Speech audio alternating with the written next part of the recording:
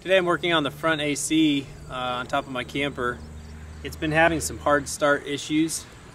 You plugged into shore power, it's fine, but if I'm plugged into my generator and I'm running both the front and the rear AC, when the compressor on this one kicks in, sometimes it'll really bog the generator down. And the issue, I'm fairly certain, is the start capacitor. I've already been into it and looked at the start capacitor and it looks like it's leaking out the top, and so I think that's going to be the issue. So I've ordered a new start capacitor, and today we're going to look at how to replace the start capacitor on this thing. We're going to start by taking this top cover off. It's just the 4 screws on top.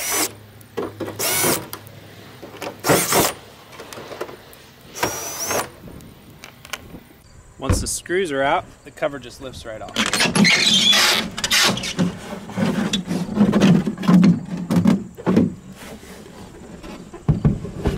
Just make sure you're a little gentle because you don't want to break that cover. Once you have that cover off, on this one, this is a Coleman AC air conditioner out of the mid-90s, but you just want to pull this cover off and it just slides down. It's a tight fit. And then inside are your capacitors. Just give you a quick look at the capacitors. This capacitor in the back here on the right hand side of the picture is a run capacitor, the gray one. For the compressor, this front gray capacitor is a run capacitor for your fan motor. And then over here, the black capacitor is the one we're going for today, and that is your start capacitor for the compressor. Okay, now that we're inside here, there is a screw right over here on the right hand side that holds this metal piece in place that holds all the capacitors. So we're just going to back that out with a screwdriver. Back the screw out, and that's going to let these capacitors go. Now you want to be very careful not to touch the contacts, and actually you could do this first. Use a screwdriver with a good handle on it so you're not going to get shocked, and just cross the contacts of each of the capacitors. Here's a run capacitor. I'm going to cross that one first. Just make sure. Now I haven't had this hooked up to power for a couple of days, so we should be good, but we're just going to make sure they're all drained out. And just use that screwdriver. Make sure you don't touch the metal part of the screwdriver. And then we have this big one, our start capacitor back here, and we're good.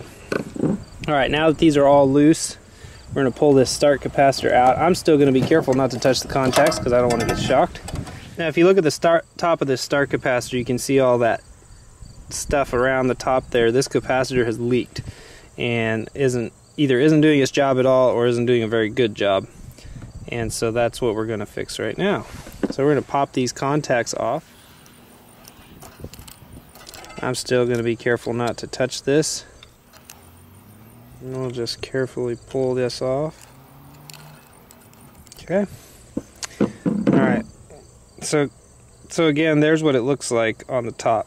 Now the new capacitor that I bought on the left here is a good bit smaller than the old one, but what you want to do is just look up the rating. If you look on the old one here, you can see it's rated for 108 to 130 UF at 330 volts AC, and this one is 108 to 130 UF and 330 volts AC. Just make sure you get the right rating capacitor and you should be fine. The old one was hooked up like this. I'm going to turn them the same way. The power feed wire was on this side.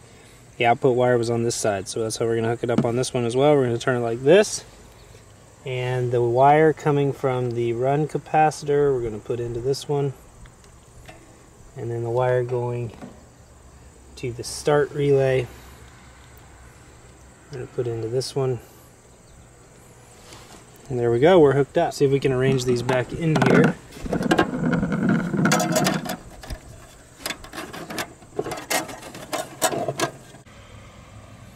Okay, we have those back in there now. If you see, I changed the order a little bit because of the different size of capacitor. So I put the smaller one in the front just to make sure it's all held tight. You just want these all to be nice and firm in there and not rubbing the bottom. That way when they vibrate and shake while you're going down the road, you don't have any problems with rubbing or clunking or anything. You want it all to be tight, no wires pinched, so just make sure of that.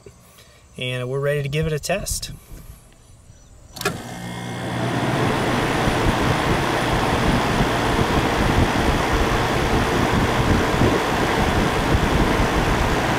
Alright, that looks good, so we're going to put this back together now. Be careful not to get shocked.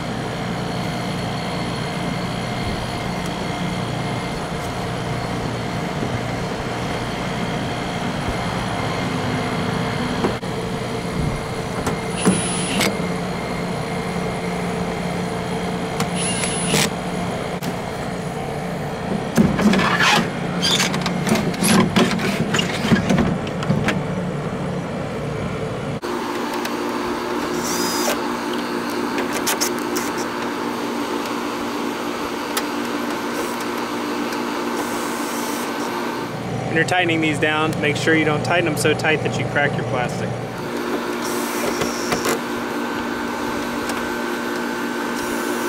And that's how you change your AC start capacitor. Seems like it's running great. The true test will be when we plug it into the generator. We'll see if it runs better then.